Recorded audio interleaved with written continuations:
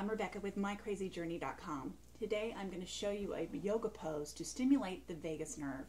There's several yoga poses as well as other methods to stimulate the vagus nerve, but this particular pose is much more aggressive than those. You may want to be more aggressive in stimulating the vagus nerve if you have something such as gastroparesis. For my gastroparesis patients, this can be very useful in stimulating the vagus nerve and telling the body that it is time to relax and to digest. So let's get started. First, I am on my knees and my feet are underneath my buttocks, and I have rolled a blanket into a bolster. You can roll it more if you need more or less if you need less. I'm going to place that bolster on top of my thighs and against my lower abdomen. I'm also going to go ahead and lift my shirt so you can see where my rib cage ends.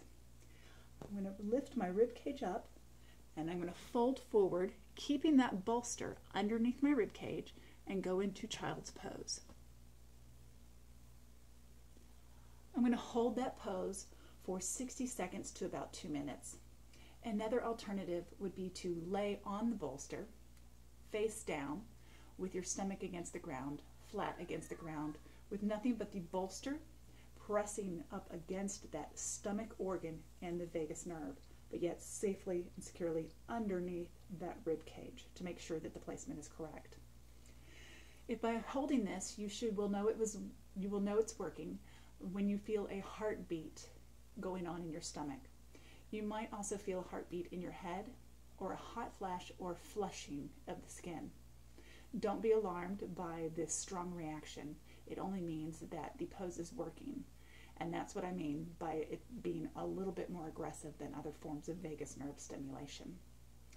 I would suggest doing this about 30 to 45 minutes before you're ready to eat.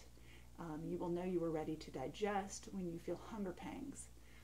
I also suggest taking some enzymes with your meal.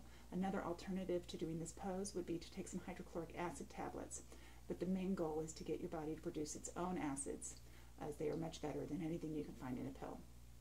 I hope this helped you as much as it helped me, and thank you again for joining me on mycrazyjourney.com.